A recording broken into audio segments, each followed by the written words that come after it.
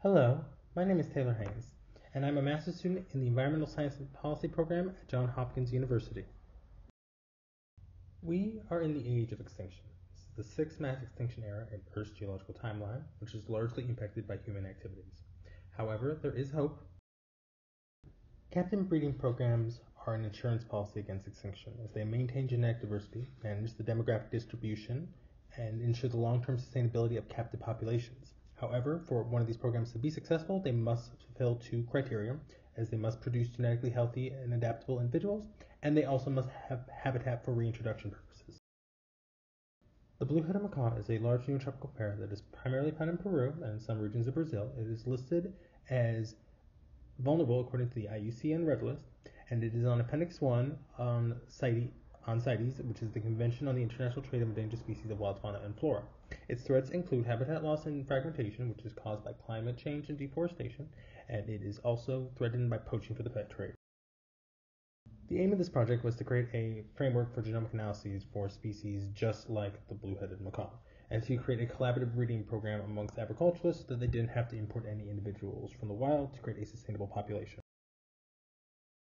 To this end, we sampled 36 individuals from across 2 aviaries and inferred pedigree information from genomic data, which is as you see before you.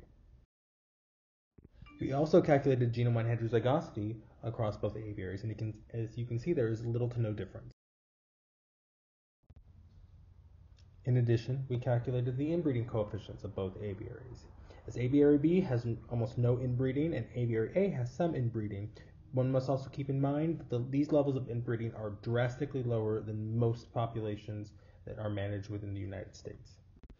We concluded with running a population management analysis, which gave us the growth parameter, which shows us that this population is increasing, but then also showed us what potential genetic diversity could be retained if we use recommended breeding pairs that were generated from this program. Now, this project tells us that we can create sustainable and genetically healthy populations from agriculture stock through the collaboration of both private and zoological institutions, and that we can replicate this study in similar species. However, going back to the beginning of this presentation, a key note about the success of captive breeding programs is being able to reintroduce individuals into the wild. And if there is no habitat, there is no successful captive breeding program. So therefore, we must all combat the threats to these species, which of course include poaching and deforestation, but also climate change, which affects all of us across the world no matter where we are. Thank you, and keep flying.